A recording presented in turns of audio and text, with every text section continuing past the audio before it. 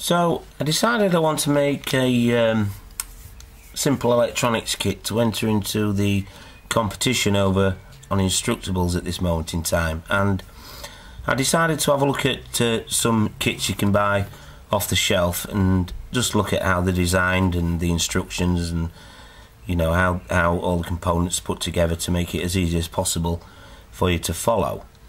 And if we have a look at some of these circuit boards that come with the kits, they have images and also lettering on here to show you where to place the components. They have resistor values here and the outline shape of the resistor, so you can just get the resistor out of the kit and put it in those two holes there and solder it up, so just to make it as easy as you can when you're putting a kit together. So there's the DIL socket for the PIC chip. That's going to be where the battery goes, I think, and that sort of thing. And here's another one here, and again it's images, the transistors there. You can line them up with the 3 pins because they've got a flat side to them, just like the resistor, just like the transistor has. Sorry, and again resistors, they're all marked out, and capacitors. And here's another one. It's one I have put together. It's a little PIC chip programmer, and again it's labelled out nice and clear so you can follow it.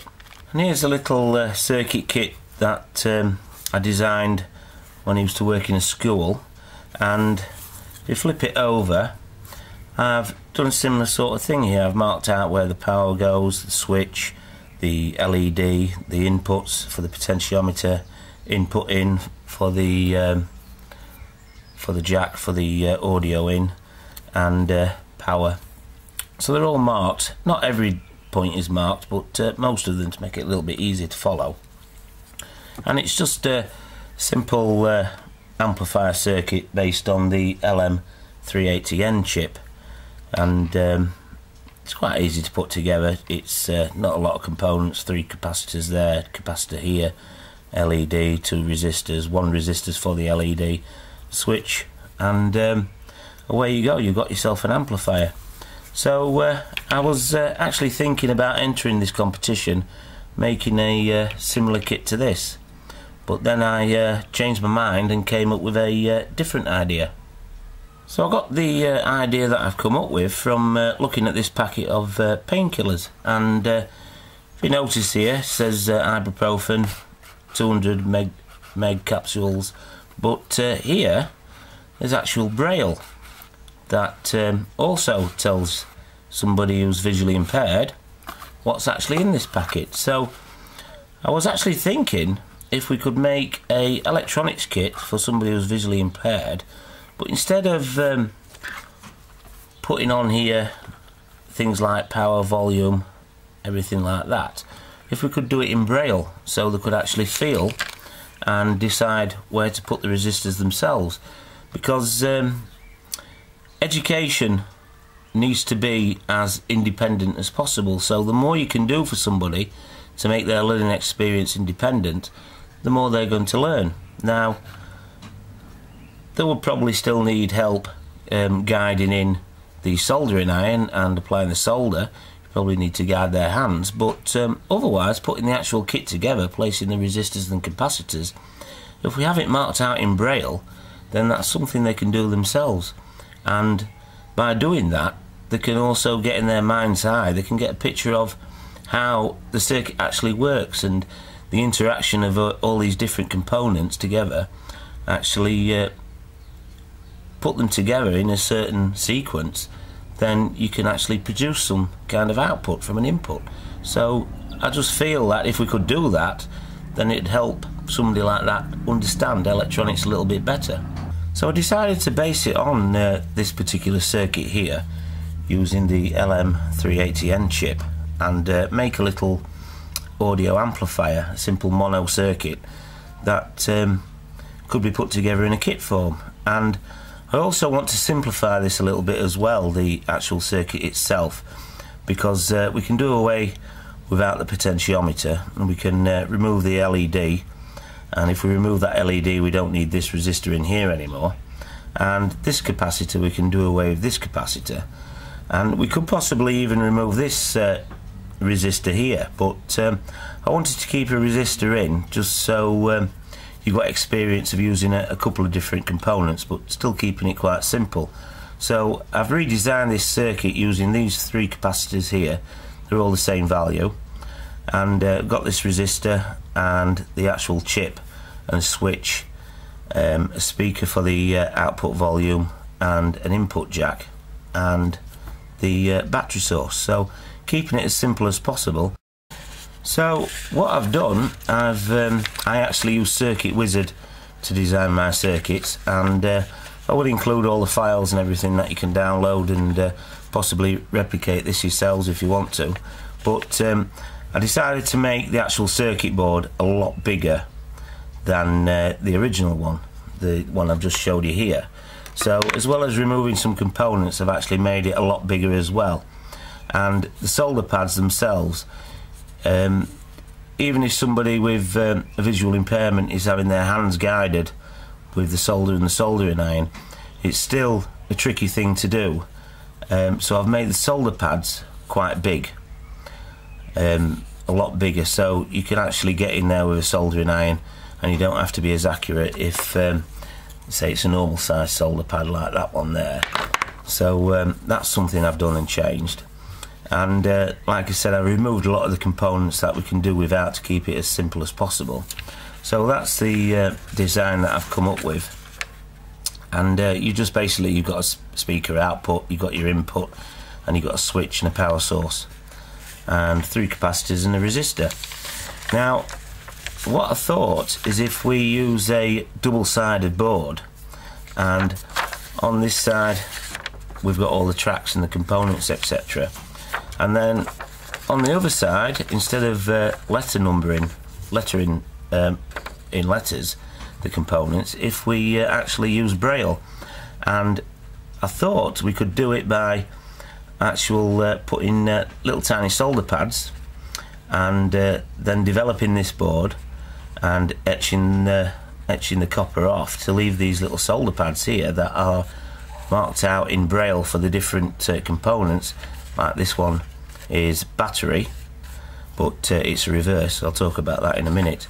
And you should be able to rub your finger along here and pick up the Braille and make out what it actually says. And what I intend to do is, if it's a little bit difficult to pick up, is we can go in and we can tin these with a little bit of solder to raise them up, to give them that little curve, to make it a lot easier to pick up with your finger. So that's what I've decided to do, and I'm going to use some double-sided board here. And all you have to remember is you've got this image here, but the Braille is actually a mirror image, so it's actually that way round, and that's the letter B, those two dots for example there, so you're reading it along that way. So you have to remember when you're developing this board is you've got your images the correct way round, so you get a proper image on here and you don't actually get it backwards. But other than that, it's quite simple to do, and you can actually do it with just the normal software you would use to design a circuit board. So I'm not doing anything special here. I'm not having to buy any special components or anything like that. It's just I'm actually using a double-sided board instead of a single-sided board. Now, one other thing I'm going to do as well to make this board is I'm going to do one side at a time. So I'm going to expose this side, I'm going to transfer the image on here, then I'm going to etch that side off, and then what I'm going to do, I'm going to protect that side then when it's etched off with some just normal sticky tape, and then expose this side and then etch this side off. So I'm not going to do it all at once.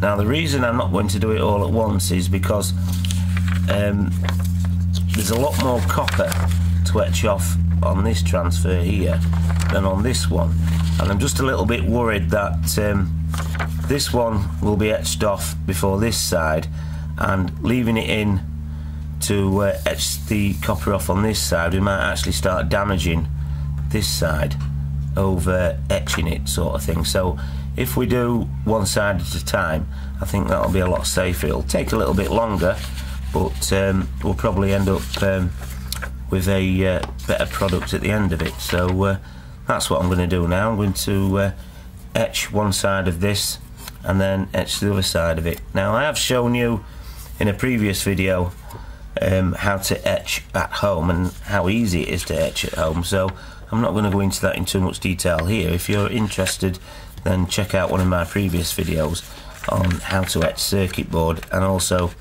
how to make your own bubble etch tank. So the braille dots have come out rather well, and you can feel them underneath your finger like I intended, but if we compare it to this packet with braille on here, these just seem a little bit more pronounced than plain solder pads. So what I'm going to do, I'm going to put a little bit of tin on each one. It'll take me a little bit of time, but that should give me a nice oval feel to the braille itself. It'll be much easier to pick up.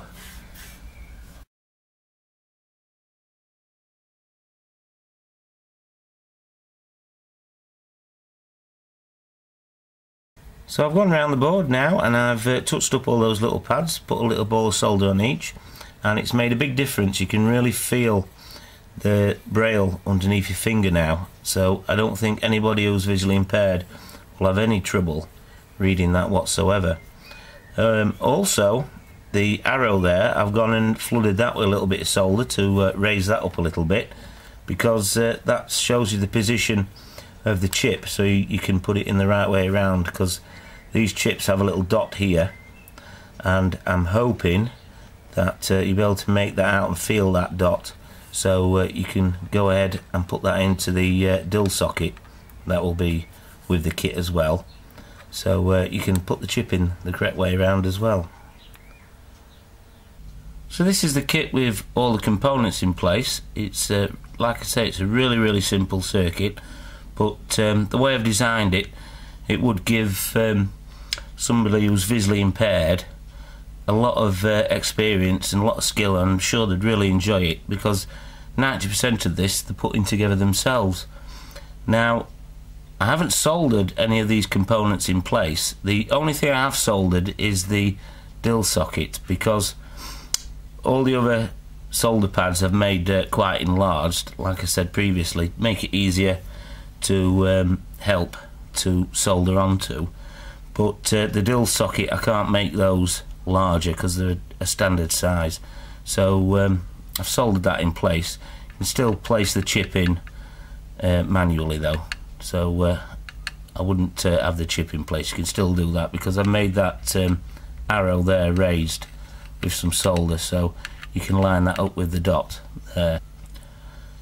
Now, I haven't soldered this circuit together, and I know it works. It's a circuit I've been making for a long time, but I've actually got enough boards to make 4 of these. I've already made 2, and what I want to do is, if anybody who's watching this video on YouTube or reads it over on Instructables and they want to get in touch with me and they want me to send them one of these boards, I don't mind posting it out to anywhere if you think you can make use of one of these, and if you could give some feedback as well on how you found it, or if you've got a child who's visually impaired or you work in a school, and if you could let me know any changes you think I could make to make it a little bit better, then please drop a comment. And like I say, it's not a big heavy piece of kit. It only cost a few pounds to send it to most places, I would have thought. So like I say, I've only got 4 of these, but I'm willing to ship them out if you get in touch with me, and hopefully you can give me some feedback on it. So here's the kit all finished, ready for somebody to use. Now here I've put in braille and also the written word here. Now I haven't figured out a way to actually raise that up. I mean, this is only a prototype at this minute, So when I do figure it out, then I'll do that as well. But so far I haven't figured out a way to raise it up to give the actual braille, like I don't know what word to use, like texture, so you can feel it under your finger there. So at the minute that's just there as a prototype to show how it could be laid out. And you've got your circuit board over here with your DIL socket already soldered in, and you've got your 3 capacitors, you've got your resistor, your speaker and your jack plug and so on. And as I think I already mentioned, it's a lot easier if these are all pre-soldered onto wires, just to make it less fiddly. So pre-soldered and cut and tinned, ready to be put into place. And this is just an old DVD case, and I basically put a card inside it and some double-sided tape just to hold the components down. So here's the finished kit, and it's in the DVD case, and it's all one nice neat little package. And you've got the braille instructions on the side next to the components, telling you what components they are, and the instructions actually etched straight on the circuit board as well.